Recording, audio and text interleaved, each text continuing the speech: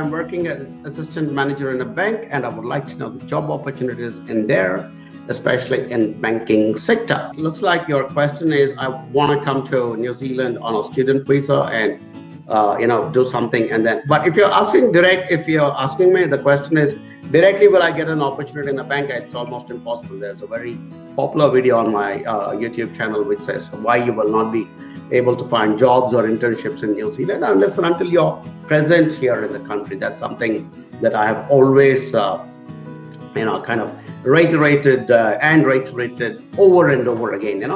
Yeah, if you have a background in banking, so the opportunities are there. But hey, look, if your desire is only to work in a bank, I'm sure you should be able to figure out an opportunity somewhere.